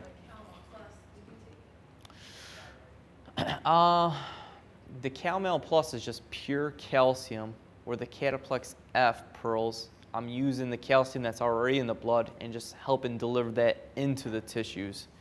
The tissues that are starving for the calcium, I use the oils to push the calcium into the tissues there. So it's a little different on that level there. Yes? Will she get off the Armor? You know, I don't have a problem with Armor. Armor is glandular pig thyroid. And we test medications to people all the time. That one checks fine. It's going to be your Synthroid, your levothyroxine, and all those other things that wreak havoc on you. But I told her, hey, I tell patients all the time, if that ain't working for you, I've got something that's complementary in place of the Synthroid, the Armor, and the levothyroxine and that. I thought you couldn't get Armor thyroid anymore. They say that. That's a lie. You could get it. Where do you get it? I keep it prescribed, and I pay $12 for 3 months of bottle. I went to a doctor that would write it though. Jeff can't write it, but I went to another doctor just to get him to write it because that's. I got some websites. You can go on some Canadian sites too if you need that. My twin sons were 18 for all kept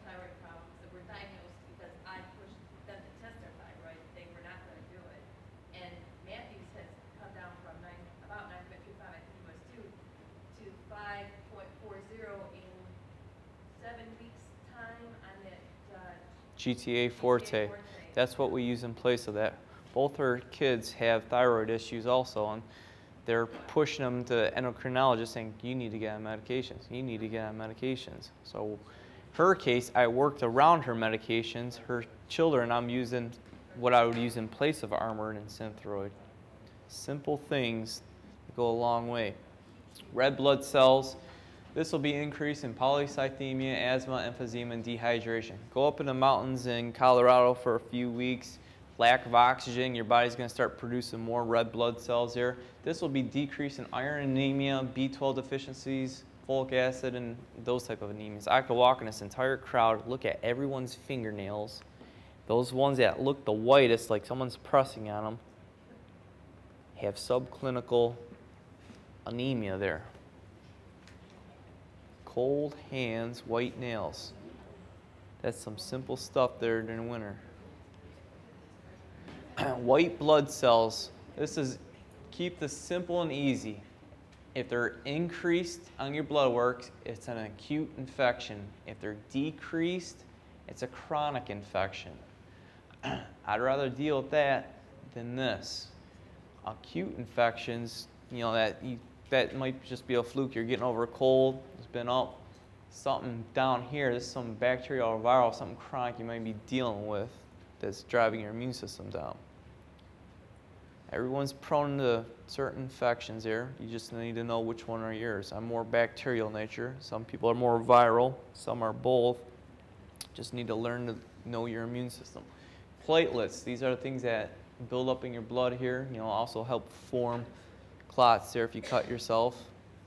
Optimum ranges are right in through here. This will be increase in atherosclerosis, several types of cancers, inflammatory arthritis, anemia, pregnancy, and polycythemia. If it's increase in polycythemias or blood counts are building up too much, we have some patients where, actually that's a hemochromatosis, too much iron. I'll get into that in a second here, but this will be decrease in several types of cancers, also anemia, liver dysfunction, and medications. We have some patients that they're increased so high and we just have them do simple grounding and bring those levels back down to normal. Sesame seed oil works to increase platelets there. Some simple stuff there. Platelets, the sesame seed oil and chlorophyll together is what we normally use to increase those platelets. But if they're increased, we're going to see if grounding has any effect. But you got to watch out. There's some cancers that will drive those through the roof there, and you need to check those certain things there too. Earthing or grounding. Connecting the human body to the earth via direct skin contact is based on preliminary scientific evidence demonstrating that standing barefoot on the earth has a wide variety of beneficial effects on the human body. Improved energy, improved sleep, stress, enhanced recovery, relief of muscle tension, and getting back in a rhythm. Your body is a human antenna. You're sucking all this stuff in. I'm wired today. I got this thing going here. I got this guy here. Q-Link. This is what helps that electromagnetic static in the fog protect. I've used that ever since I worked in the hospital. I noticed a difference the first week using that. You won't have that afternoon fatigue. It's a different type of energy that you'll have instead of that fatigue from being around computers all day. You work in front of a computer 12 hours, you'll definitely feel effective wearing a Q-Link that first week. That's a way of discharging electricity of your body. Back to the platelets, I gave blood to the Red Cross, and they talked me into giving the one where they take the red blood cells with the plasma, put the plasma back in you, and they do it. Yeah. It felt kind of weird after I got done with that, and they've been wanting me to come back and do it again. I would have second thoughts. I'd probably have second thoughts too. I'll talk to you on the side about that there. Iron, this goes, you know, too much iron in the body here. That's that hemochromatosis. There's certain individuals that produce too much iron in their body, and they have to, you know, every so often donate blood because they just have too much iron in their body. Michigan's one of the states that has a lot of iron in their in certain tap waters. Some people have to watch, you know, cooking with iron skillets and, you know, drinking certain waters, not building up too much iron there. But this will be decrease in iron deficiency anemias, intestinal inflammation, ulcerations, bleeding, things of that nature there. Like I said, that's going to be looking at those nails type of thing there. Iron and red blood cells kind of go together there. BUN and creatinine, these are kidney markers here. I'm going to kind of blaze through this. This will be increase in chronic renal dysfunction, infection, renal hypertension, hypochlorhydria, diuretics, dehydration. These markers are all specifically for the kidneys here. Increase in chronic renal dysfunction, renal hypertension, and all that. Decrease in low body mass. These let you know how they're functioning if things are aggravating your kidneys. What's going to aggravate your kidneys? How about our chronic Tylenol, ibuprofen, Motrin, Advil people? People that live on that like it's a multivitamin will irritate the heck out of their kidneys here and push them into renal failure. I could take someone's blood pressure at work, and people who are running high on that bottom number, that bottom number should be about 80. If you're running, 100 and higher, I've had patients running as high as 130 on that bottom number. That's your diastolic renal number right there. That's a kidney irritation. We got to do some kidney building things and stop that train of ibuprofen, Motrin. Urologists will tell patients all the time, these things destroy your kidneys. You don't want to live on this type of stuff. Don't those numbers change with age? Some, yes. Not as far as that diastolic going up that high, but blood pressure will increase with age. Sodium. This will be increase in chronic renal dysfunction, dehydration, water softeners, decrease in adrenal cortical hypofunction, increase triglycerides. A lot of this stuff's going to be dehydration. If it's decreased, use the Celtic sea salt. I'll talk a little bit more about dehydration. A lot of doctors don't even pay attention to the certain dehydration issues on blood work here. What's dehydration going to look on blood chemistries? Check electrolytes, your sodium, potassium, bicarbonate levels, urine specific gravity. High specific gravity indicates significant dehydration. BUN, your kidney markers may be affected there. This is interesting here because we have an individual that works with us sitting in the back of the room. Her red blood cells and her RDW were increased the last few years, and she was trying to figure out what's going on. Is this an infection type of issue? This is a simple dehydration issue. She's like, I drink water all the time. Water doesn't hydrate you. You need either salt or sugar to combine with water to hydrate the cell. 1, 1, and 1. 1 gallon of water, 1 teaspoon of Celtic sea salt, and 1 teaspoon of sugar. When you go in a hospital with severe dehydration, what do they put you on? They put you on an IV bag, and that IV bag is 0.9% sodium chloride and dextrose, salt and sugar. It's not called water retention, it's called hydration. I could pinpoint all the people that don't have salt in their diet because they sweat profusely doing barely anything. I tell patients all the time, they're going to kill a lot of people this summer because they're going to put them on a beta blocker to slow down their heart. They're going to put them on a water pill, a Lasix, to pee out their minerals and their B vitamins. And they're going to tell them to do a no-salt diet. And they're going to put someone out in the summer heat. That person will drop down faster than you will ever know it. Ask anyone on a water pill and a beta blocker, or even just a water pill. You hate the heat, don't you? Oh, I can't stand it. I'll never retire in Florida. Not on this pill. They will not. It's good salt, Celtic sea salt, is the air condition to your body with the heat. When you don't have salt, water leaves your cells and you perspire it out. Watch a sporting event, watch a marathon. The people sweating like dogs, going for the water bottle like crazy. They can't hold their water and they're losing it so fast before they could even retain it that they don't stay hydrated, and they burn out the fastest and fall to the bottom of the pack real quick. It's as simple as that. When you're talking about this gallon of water with the sugar and salty sea salt, Yes. you're talking one every day?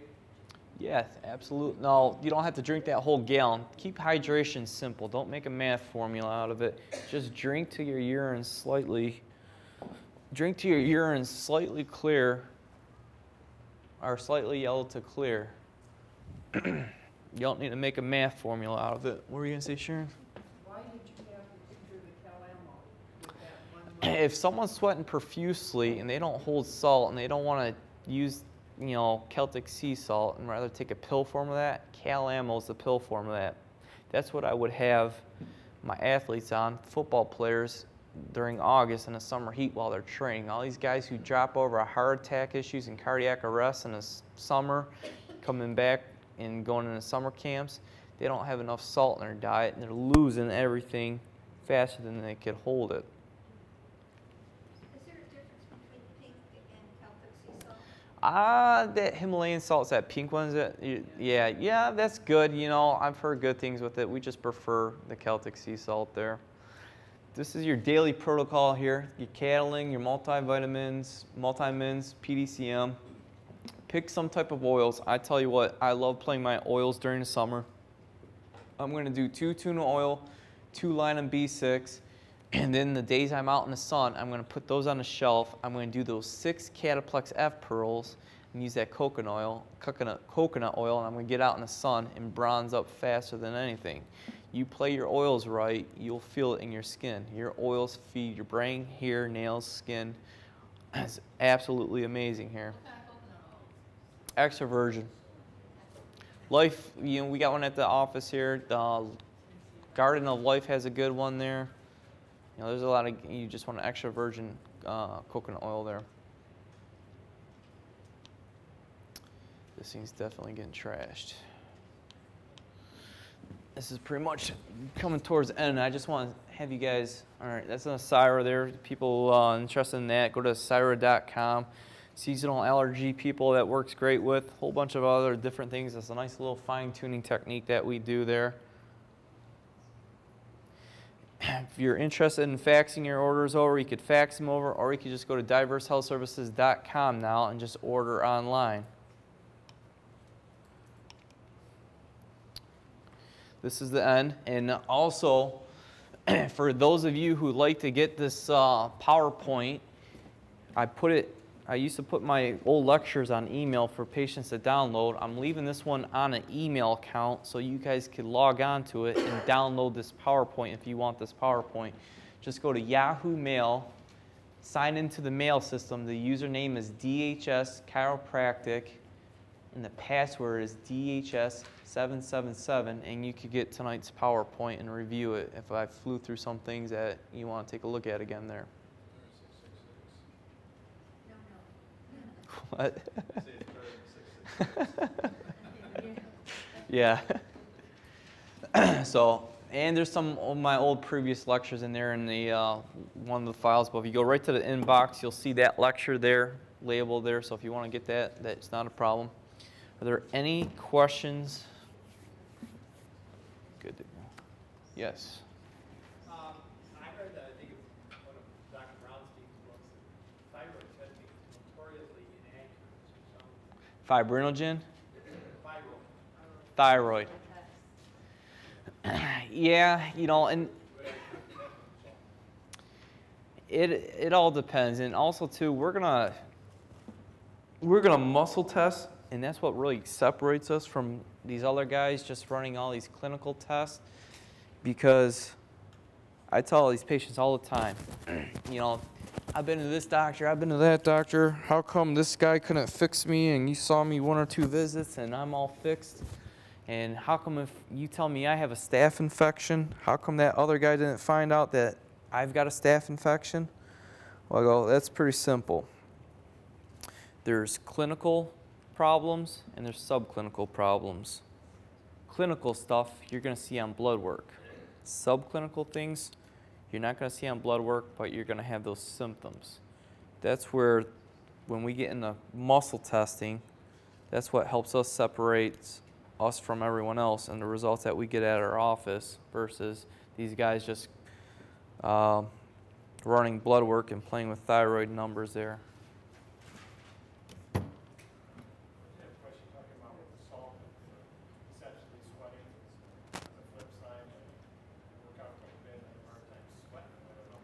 That's an adrenal gland issue there. That's just how you are there.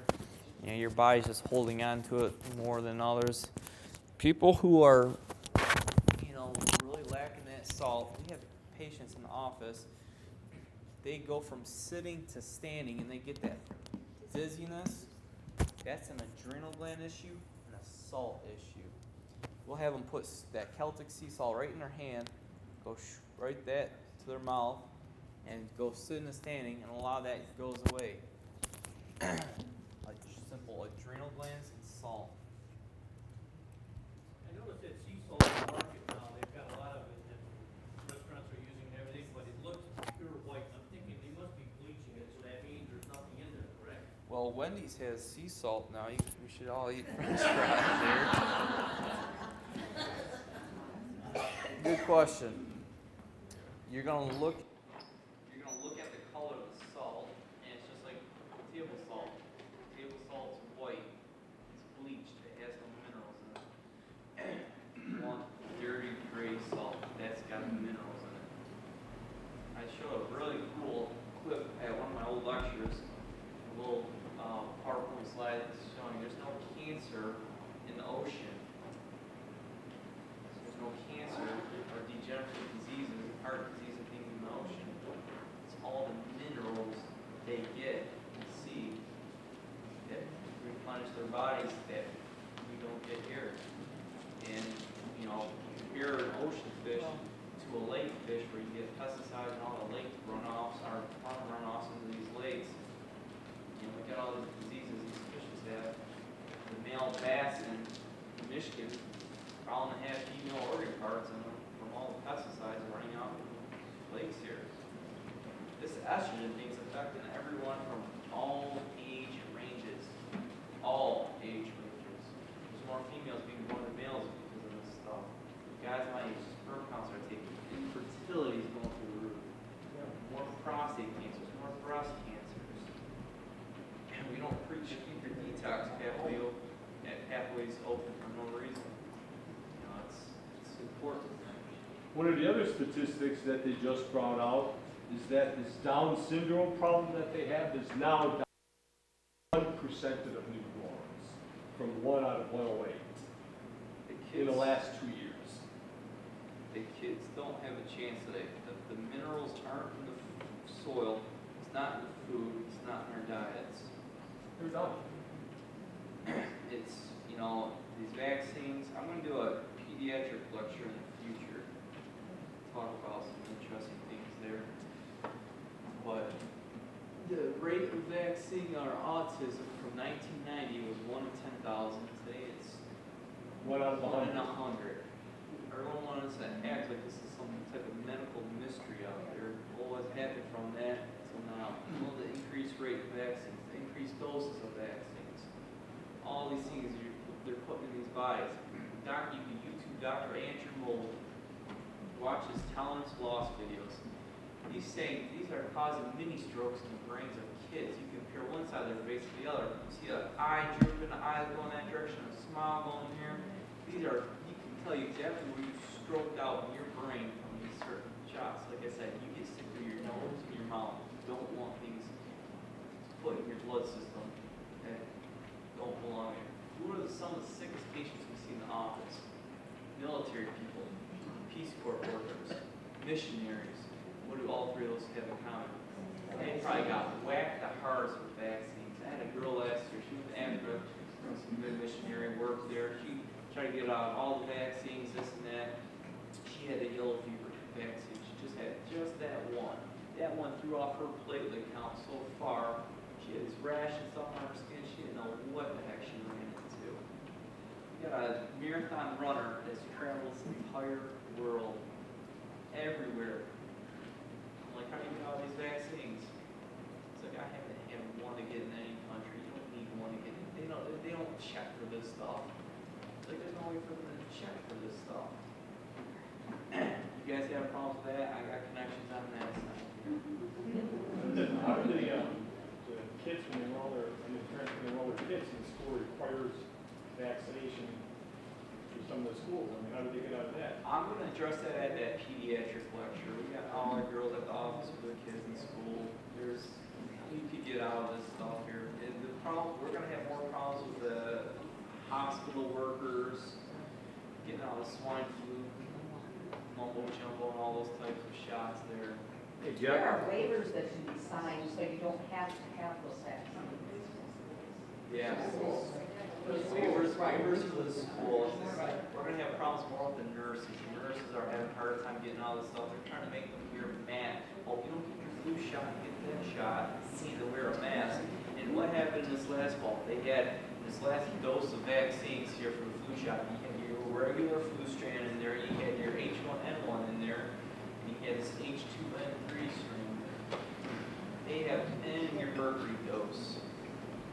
So they give you a double whammy there. Now they're trying to push this chickenpox stuff.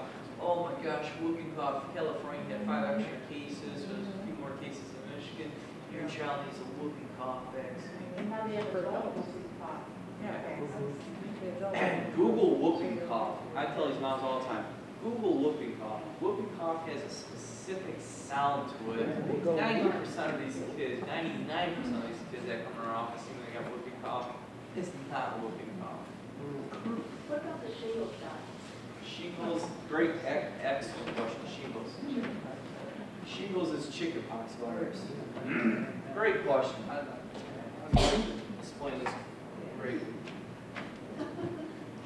When you get chickenpox and you deal with it, you still have that virus, that herpes zoster virus in your nerves.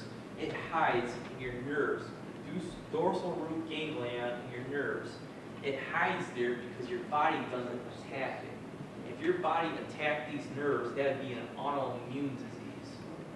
But as you get older, things stress you out, your stress goes up, and your cortisol goes up, your immune system goes down, and your immune system tanks.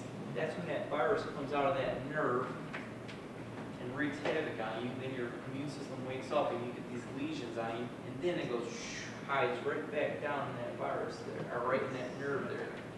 So you got it, it's in your nerves. The shingles vaccine ain't gonna do nothing except put more junk. can you get a repeat of that Zoster's virus? Absolutely, that's a virus. More people who are more prone to these viral activities, we're gonna say, put some more L-lysine in your diet. Stay away from the foods high in arginine, peanut butter, the chocolate, the nuts, the whole wheat bread, things like that. Those foods high in arginine will irritate viral people. Talk to someone who has herpes outbreaks. They'll tell you what to stay away from. That's just a different form of that virus. They stay away from all that stuff. When you burn through calcium, people getting cold sores, that's virus. That's your first sign that you burnt through your calcium. Calcium puts the brake on viruses. When you lose your calcium, that virus will come out, wreak havoc on you there. Calcium and L-lysine takes that away. Simple things. It's all about knowing your immune system. Your nervous system, everyone's nervous system here is wired completely different. Some people are high, strong, others are easy, steady Eddie. Your immune system's the same way. Some people are more prone to bacterial things, other people are more prone to viral things. Some, unfortunately, deal with the cold. And we've had patients pounding so many antibiotics that they drill their immune system in the ground where they've acquired, whether it's fungal yeast or mono from that. It's all plain. Everything we see in our office is things that have just been completely mismanaged. It just depends how far mismanaged it is until they get to us. Do you think some of the inoculations is causing ALS? Oh, absolutely. Absolutely. And that's a devastating disease. I have a woman that has it now, and I guess it's progressed pretty quickly. But just tonight while we were talking, I remember I think that she used to get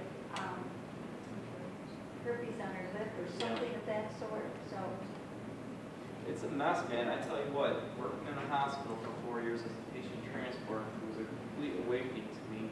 When you're young, you think, oh, I'm invincible. About the time I ever get sick, they're gonna have that blue pill that's just gonna fix me. Technologies in pharmacies going through the roof, they're expanding. All you need is that just blue pill. About the time I'm sick, it's gonna fix everything. That's a big wake up call. No, there's not gonna be that miracle pill. I ran into a pharmacist, and as a new patient a few weeks ago. She's like, I'm like, ah, you're a pharmacist, huh? How do you like what you do? She's like, oh, you know, I changed, you know, I went in a different direction in my career. She's like, I like what I do. I do long-term pharmacy. I'm like, what the heck's long-term pharmacy? She's like, well, instead of, you know, working at CVS and dealing with patients there, I work at a nursing home, and I work more specific with patients. She's like, I'm one who has to juggle these patients with doctors because they're on 30 different pills, and I gotta monitor that this pill doesn't affect that pill from that doctor and this and that because they don't check this stuff. And they're on this pill that can't affect the side effects from that pill from that doctor and that, or there's like you like that? I'm like, that's great, you're a chosen one for that job. So it's, you know, it's unbelievable. But yeah, she's coming to you. Yeah. We have a lot of nurses and people that have just, you know, given up on the medical profession. You know, it's pretty interesting. I can tell you stories all day long, and it doesn't go much further than a day or two. Every room in our office is something completely different in that room. But yet it's all the same. Essentially, you know, there's the 5 most common things we see in our office: staph infections, strep infections, gallbladders, kidney issues, and disc issues. Look back, those are the 5 most common things. Then your viruses come up. We're going to see the parasite stuff. You know, a lot of this stuff is simple stuff that just gets mismanaged. Everyone's stomach aches GERD. Well, I had a stomach ache, and I went to my doctor that says GERD. Well, no, it's not GERD. They put me on Prilosec. If that doesn't work, they're going to give me an ultrasound. If not, then they're going to scope me. Everyone's shoulders problem, some rotator cuff problem, and it's really their neck. It's embarrassing. Play everyone the same. Any other questions? If you're taking like Greek yogurt, is it better to do the non-fat or low fat or fat or? Get more fat in there. Good high, good fat, and good protein is what you want. It's funny because I hear all these patients coming in today, well, you know, my doctor told me to take Activia. I had an antibiotic the other day, and I need to take Activia now. Get the probiotic in there. That's just their selling point to that product there. Yeah, it might have some, but it's not enough in there.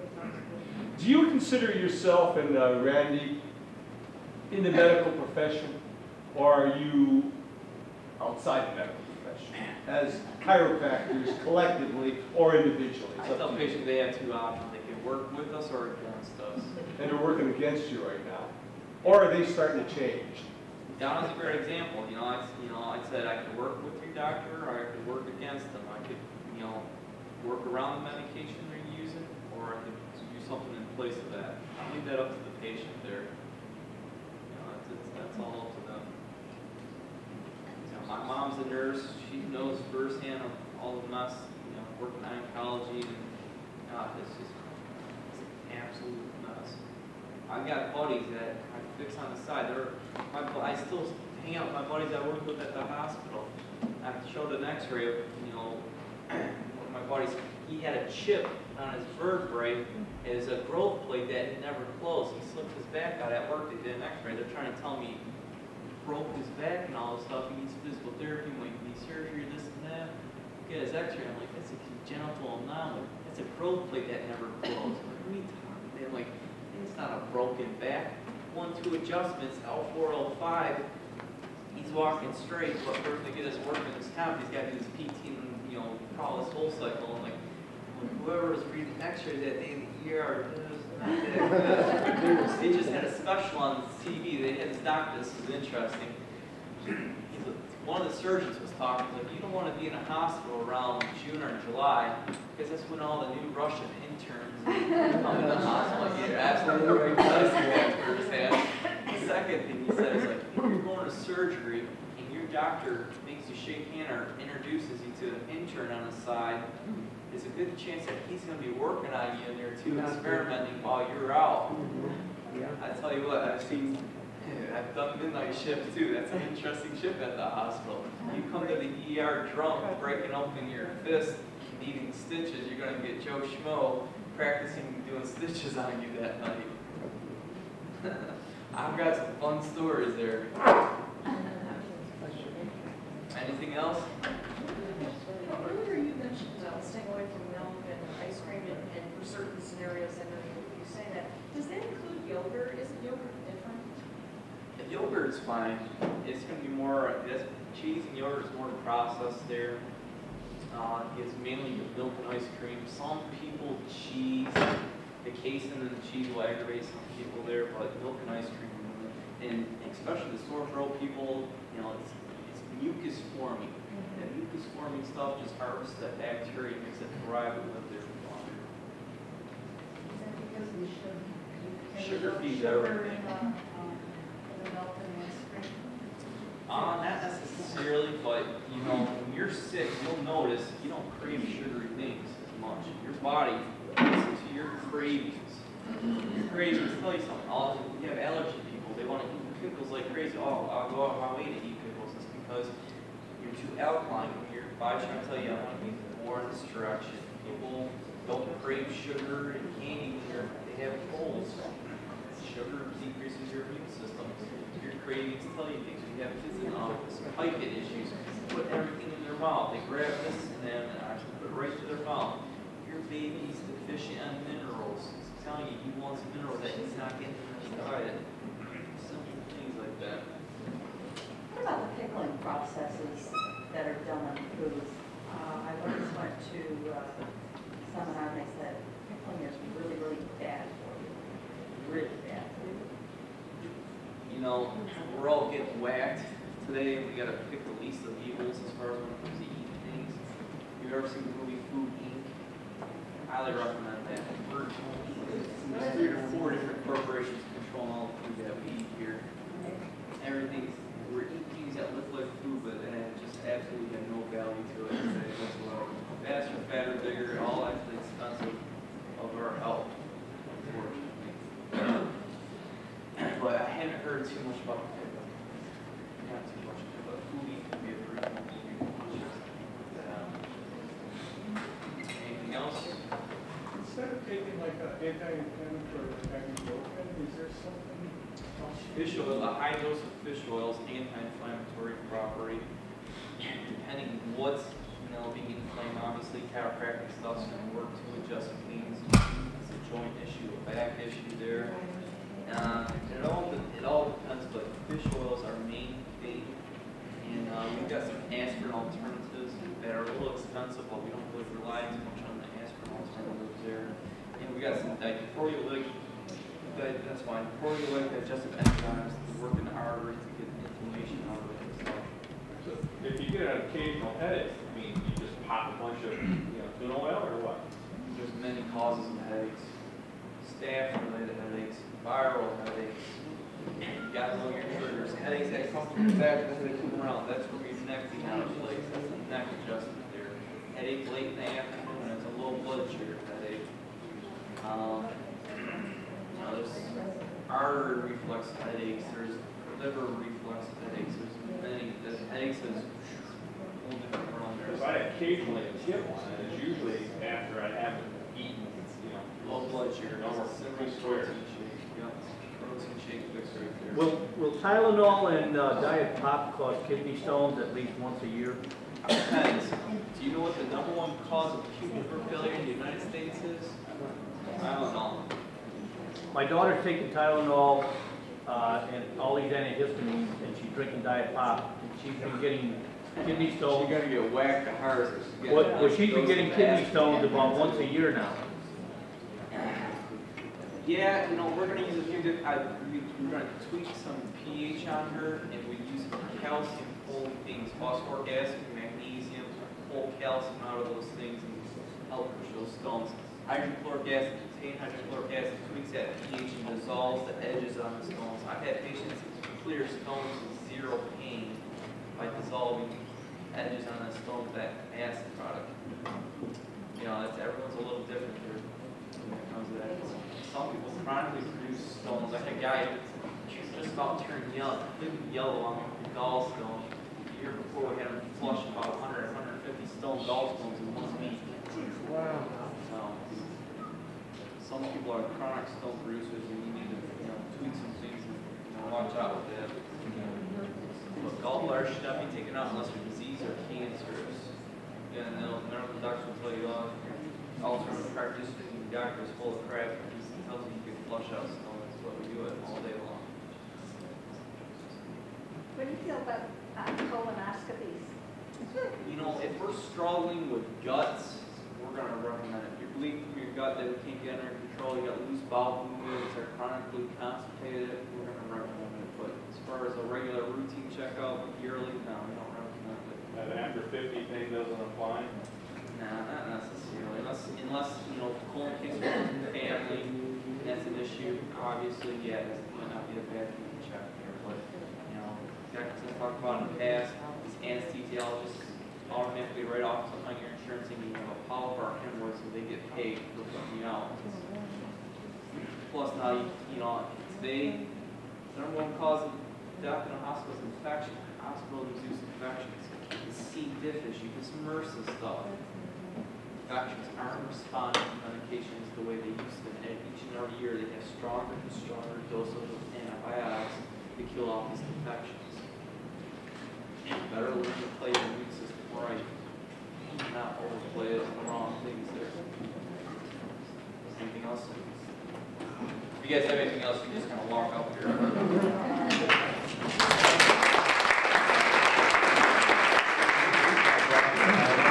I'm working on my stuff. I've been on deal with my for 15 years.